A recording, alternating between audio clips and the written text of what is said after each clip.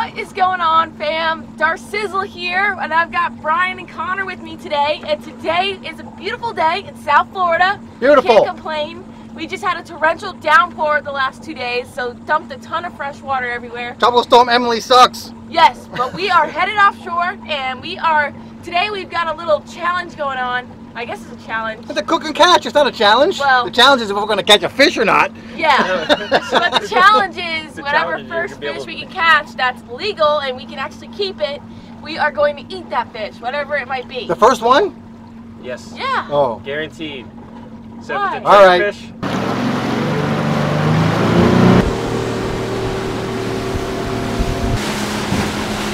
All right, here we are. You can see there's a drift boat coming by right here. Where is it? Right here? Here you go. But so someone was mentioning the other day, you know, trying to tell people how we plan our trips a little bit more, and I thought we did that every video. But it's after Tropical Storm Emily. So anytime after a big front like that, it's kind of a clean slate. You don't know what the heck's going to be going on out here, okay? And plus the ocean's flat calm. It's not generally good for fishing, all right? For at least for pelagics, which is the big fish we're trying to catch. But we're just trying to catch a fish so we can cook it and do a cook and catch.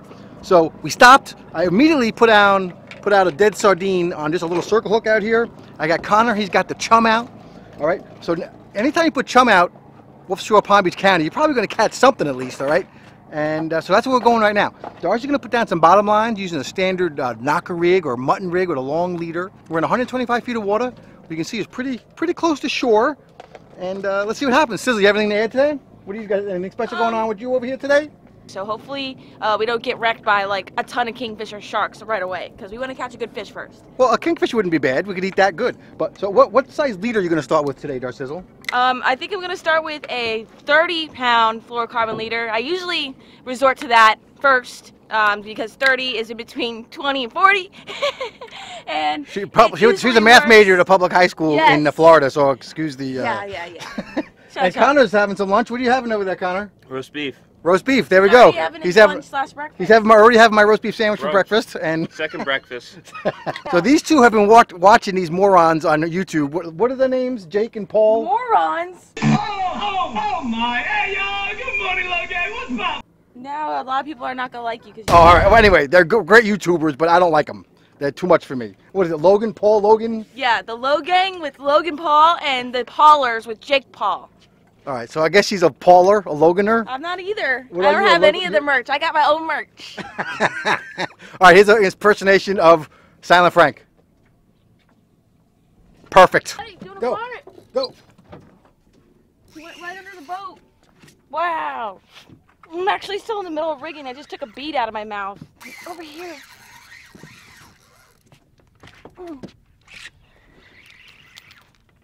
This fish is active. Ow! That's gonna be a bruise right on my shin. Oh, this is a solid fish. All right, it's a bonita. That's kind of what I expected. But we got fish in a boat now. We may have to eat this stupid thing. But also it's good for shark bait.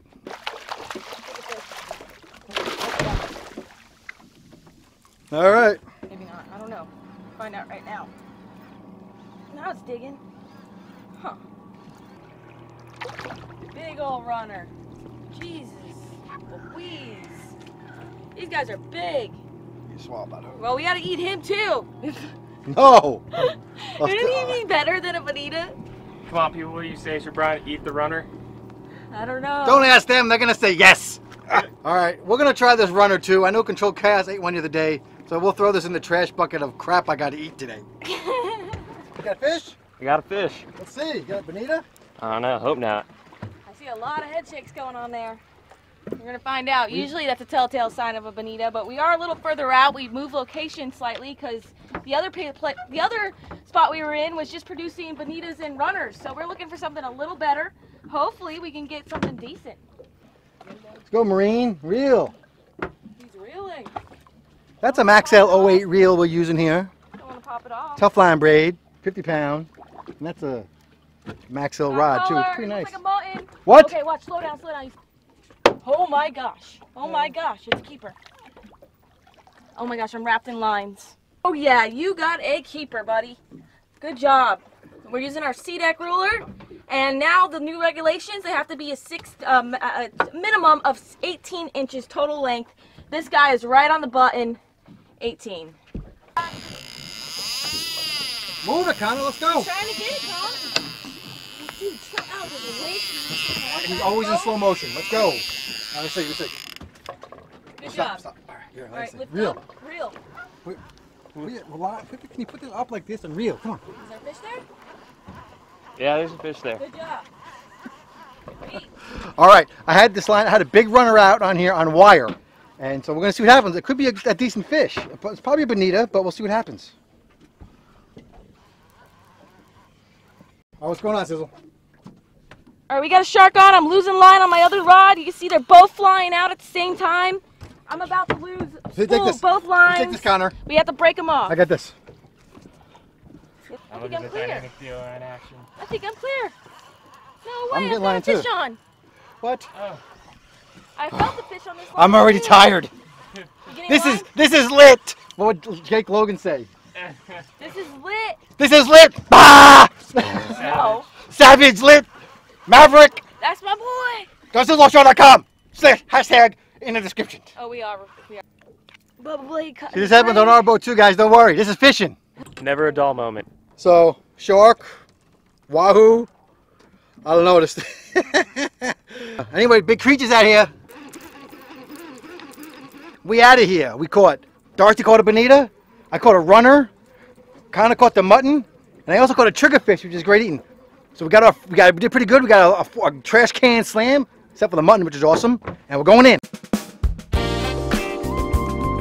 Back at the house. It's now time to go ahead and fillet the fish that we caught today, and it's a super hot day out here, so I want to get this done fast and over and done with, and so that way we can cook, because I am starving. So let's open my cooler here. But we've got the nice pretty mutton snapper, we've got the runner, got a triggerfish, and then we have the bonita on the bottom of the fillet table here.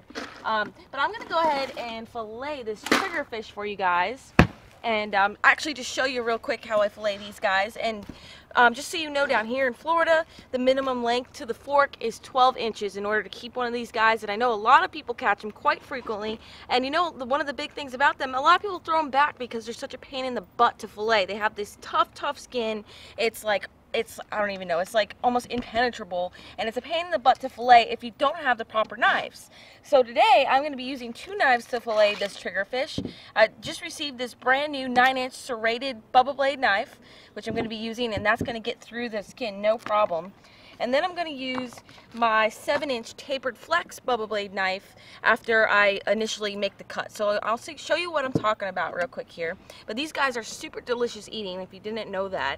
And you should never pass them up. If they're legal fish, I would suggest you keep them. And then I'll show you how to fillet it right now. And the first cut I'm going to make is with the serrated knife, of course. But you see the trigger? This is that trigger, that cool thing that sticks up on these fish. And you're going to line it up before the trigger, right there. And you're going to line up your knife right about there. And you're just going to make your first cut. Just like that. Perfect. And then what you want to do now is take my 7-inch tapered flex, and what I'm going to do here is right at the top of the cut, I'm going to go underneath the skin. So I'm cutting this way, underneath the skin, to get through that tough skin they have. Just like that, all the way down. Just cut the tail.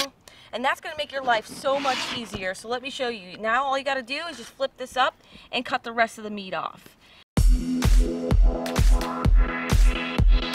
I also have a bunch of how-to fillet videos as well. I'm not going to show you how to fillet the mutton snapper in this video. I have a video already on how to fillet snapper you can check out, and I'll go ahead and link it down in the description below, the playlist for how to fillet fish, just fish in general. I've got a bunch of different videos, so check that out if you're interested in how-to videos. So, get that last piece off. Really tough, and they will dull your knife real quick. So if you use the proper knives and use the proper tools, you'll get the job done easy. So now I've got this. You see that meat? Look how awesome that meat looks. It's going to be delicious. Can't wait to cook it.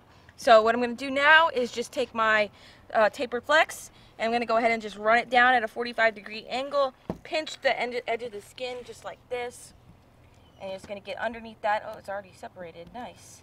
Underneath at a 45-degree angle, and then run it all the way down. You can see I'm just holding on to the skin as I run it down. just like that. That's one fillet down, and there's just a little bit of all fish in general, once you fillet them, they have a little bit of pin bones right here in the middle, so you can feel them and kind of cut around those. Some more here.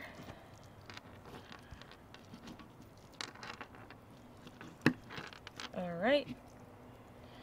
And now, you may have seen in my other videos, but I have a saltwater right here. And I bring this saltwater from offshore a lot of the times. Today we actually made our own saltwater. You can do the same. This works well with freshwater and saltwater species. It has something to do with osmosis. It's better to soak your fish in saltwater to get it clean. Do not rinse off your fish in freshwater. That's a big no-no. So there we go.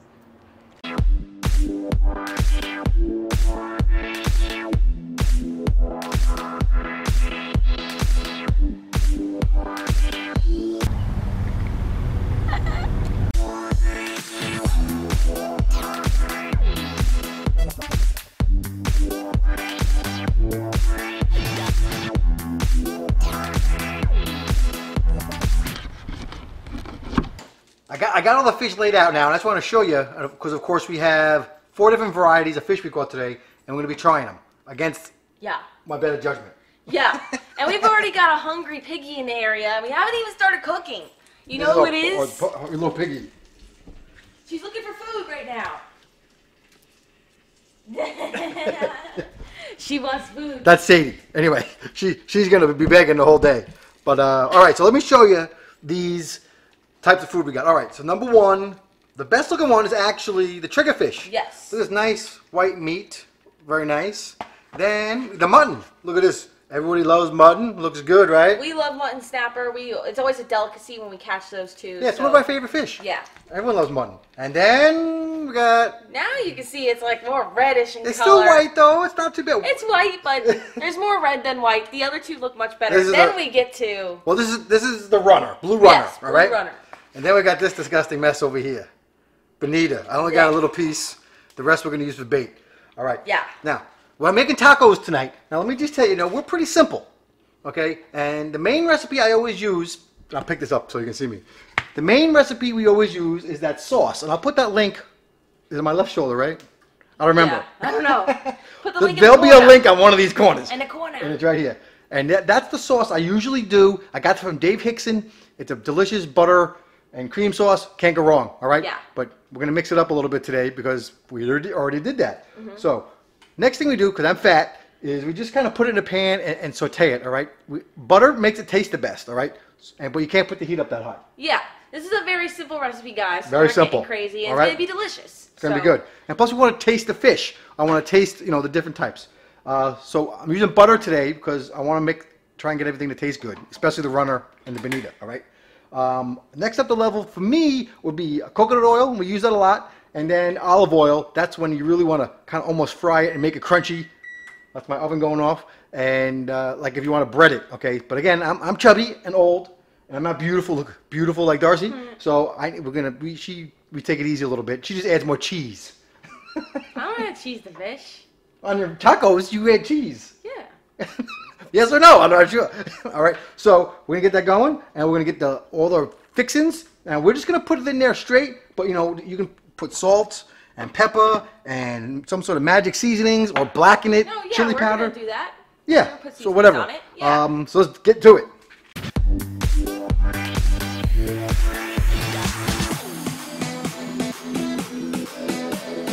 Okay, I have now, you can see, all seasoned all the different meats. We're going to do the bonita last. That just makes sense. And we're going to do by each species. So I'm going to go ahead and just put these in the pan here. Nice. And we're going to just go ahead and saute these, like we said. But I know a lot of you guys say, I don't cook and all this stuff. And, I do a lot of work around here. And I just want to say I usually leave the cooking up to Brian because I'm not like the biggest into cooking. I'd much rather fish than cook. So Brian usually likes to cook the fish, but I will cook fish too. It's no problem. I know how to cook, guys. Just so you know. Are you serious right now? I'm just kidding. I'm gonna put this on. All right, so we're gonna do it 2 minutes each side, correct? Something like that. Yeah. Depends on how thick it is. I usually put a timer on, because that way I don't forget. Yes. But yeah, basically you want to just wait till this gets white on the sides. And then you flip it. No big deal. You're just sauteing this. Okay, just want to put this splatter pan thing on top there. And if you don't use those, those are really helpful. She yells at me about that. Brian likes to make a big mess of the oven here and the whole kitchen area, so I gotta clean it. But, yeah, I do. You don't clean it. And I just got a cookie sheet right here, as you can see. And I put some paper towels on it, and this is a cooling rack, a metal cooling rack. It's pretty sweet. It fits perfectly. And this is awesome for any time of anything you're frying, not just fish, but it makes it extra crispy. And if you put it on a paper towel, it actually takes away the crispiness and soaks out all those juices. So putting it on top of a cooling rack is actually very beneficial to your food, and I will leave it down in the description if you're interested in a cooling rack or one of these splatter things. Ooh, we're going to get a pots and pans sponsor. No, it's just common household things that I want to inform other people about if you didn't know. We can't get a bikini sponsor. Maybe we'll get our cooling rack sponsor. Yeah, we can't get a bikini sponsor. Oh, the thing's going off. Let's see. All right. I think they can go a little bit more. Well, yeah. Flip it. No, we have more on that side. Okay. Generally with fish, it's 10 minutes per inch. These are very thin, so we're not going 10 minutes. But yeah. Where's the flip? See right on the rack?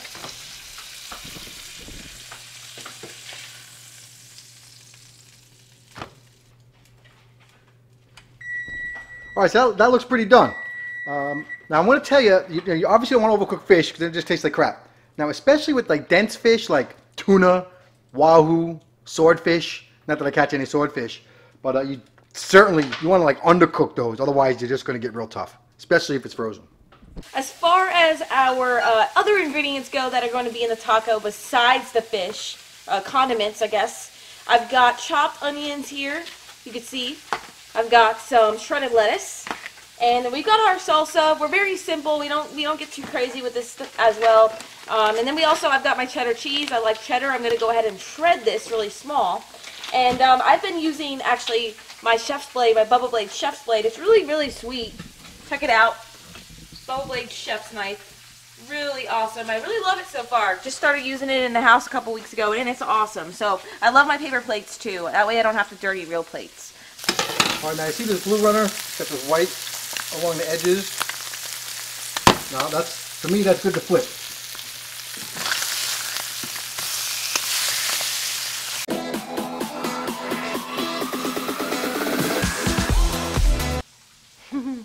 Feeding the dogs. They're not dying. They had some fish, so that's a good sign.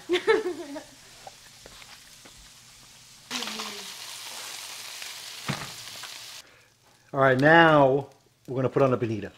I should have put seasoning on it. You did put seasoning on it. I did a little bit. Oh. No, I'm just like taking a bite or two. I'm not getting crazy over here. That might need... Oh, good job, Brian. I spilled it. Pouring butter all over the house. That might need more butter. This is what I mean about a mess, guys. Okay, I think these are done. You see how brown they are? Not that excited, but what do you think, Sizzle? That doesn't look good, man. That doesn't look good. No. Ugh. And we have the fixings over here that Darcy was showing you. All right, so you put whatever you want on a taco. That's not like part of a cooking catch. Tomatoes and cilantro you do what and you want. go all out, beans. Yeah, I keep it simple, okay? Yeah. I just put like lettuce and cheese and Yeah, some sauce. I just showed them before. I got guacamole and salsa here. Mango All right, so they know. salsa. So we're gonna make some plates, and I'll talk about the tortillas a little bit, okay? I like to heat the tortillas up in butter on the stove really quick. Comment below, hard tacos or soft tacos? Very important. We like our soft tortilla tacos. Yes. And for the heavy dudes, the old short, I discovered I'm not overweight, I'm too short. The issue is my height, it's not my weight. All right? If I was 6 foot. It's much taller than him. Anyway, so I've been down with the corn tortillas lately, all right? These are corn tortillas, you get them at the store, any store, no problem. They're a little bit better for you, okay? Yeah. So that's that. So we're going to heat them up in the oven real quick. On the stove. And then we'll make some tacos. Let's go.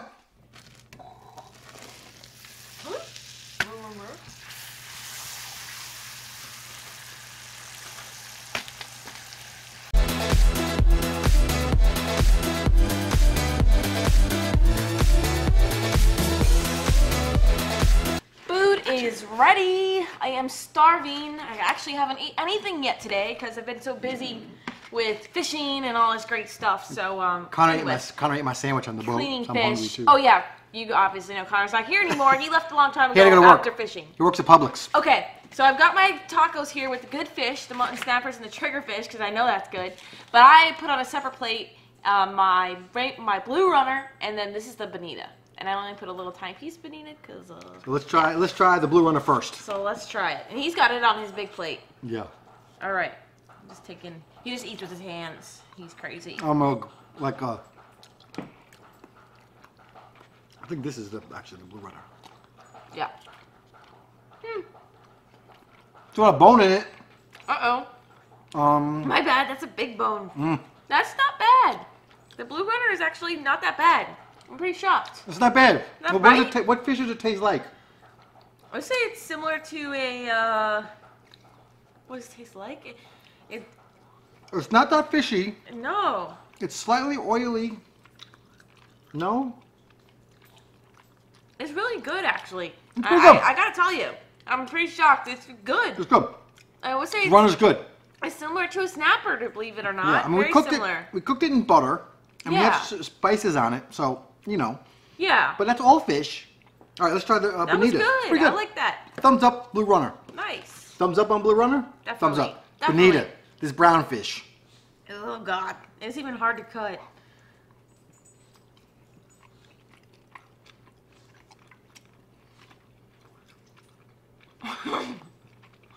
Not that good. It's chewy. It's like dark meat. Yeah, it's like you're eating not the good. bloodline of like a Nah, snapper. it's or not that something, bad, but see it? it's definitely like really chewy. The taste is terrible. Honestly, it's a lot Terrible. more fishy and just chewy and like Fishy. really just. And you saw I bled it, Ugh, and I put it right on ice. I don't like that. All right, so thumbs down on bonita. Yeah. All right, thumbs down? Thumbs You agree? down. All right, so now we're going to have our delicious mutton and triggerfish tacos. Yes. Thanks so much. I guess we're going to wrap it up. That's it. Yeah, well, let's take a bite, I guess, just to let them know that it was delicious. But It's delicious. This is awesome. Oh. We love our tacos. Yummy. Yummy. All right. Thanks for watching. Okay. Well, manners What's that with the over here. mascot? Manners. He's talking with food in his mouth. Okay. So that was delicious. Thank you guys so much for watching this catch, clean, and cook episode. And if you want us to do more of these, please let us know down in the comments below. We'd love to hear from you guys, and if you want us to, we will do more, for sure. So thank you so much for watching. We'll be back with another episode real soon. Check out the links all down in the description below. Lots of information there. And until our next adventure, follow your dreams and keep on catching.